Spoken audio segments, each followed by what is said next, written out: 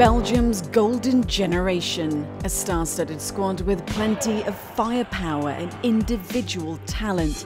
But can they turn their club's successes into national glory?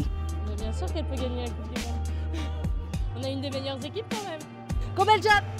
Their last big success came in the 1986 World Cup, reaching the semis, so hopes now weigh heavy on the shoulders of these players. Tubize, a small town 30 kilometres from the capital Brussels. Final preparations are underway in earnest before the squad heads off to Russia. Everybody talk about us, about golden generation before, but I think we were maybe too young and we didn't have the experience. The last chance, after that I will be 33, so I don't know, but I will play the World Cup. We will play the World Cup like it's the last one.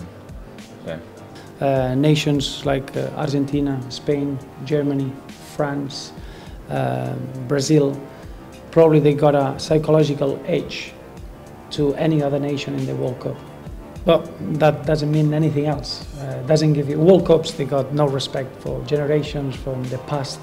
It's about what we can achieve, and that's where the work is, how good we can be on the pitch.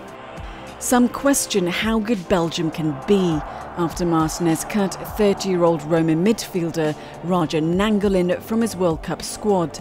The shock omission raised some eyebrows. Elle est très déçue, mais maintenant, ça fait une semaine, on parle toujours de ça.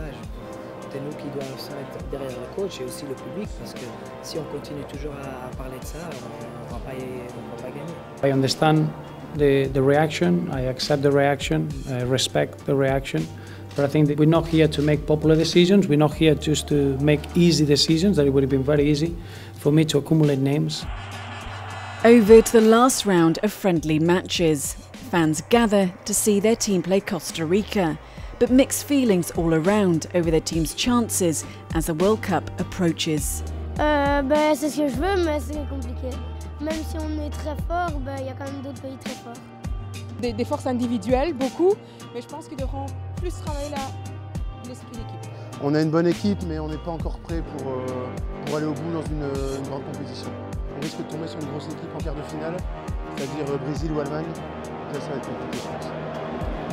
Belgium is now cruising to victory in this friendly match against Costa Rica, and when they get to the World Cup, predictions say that they have a 71% chance of reaching the knockout stage, but only a 4% chance of actually lifting the cup. But that's the thing about the beautiful game. He who dares wins. Mariam, Zaidi, CGTN, Brussels.